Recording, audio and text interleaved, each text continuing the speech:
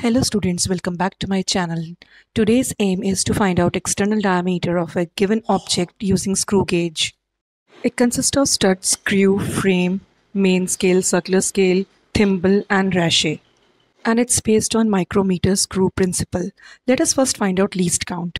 It is equal to pitch of the screw gauge divided by number of divisions on the circular scale. Now pitch is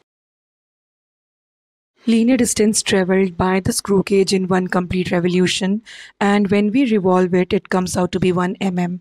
So least count will be 1 mm divided by 100, that is 0.01 mm. Let us fix an object whose diameter is to be calculated. Now once it is fixed, let us count the main scale. Say it is coming out to be 4 mm on the main scale, and where the baseline intersects on the circular scale gives us the circular scale reading, and say it is here 7. So main scale was 4 mm and circular scale was 7, but circular scale is the division number, so 7 multiplied by its least count is going to give us circular scale reading, and that is 0.07 mm.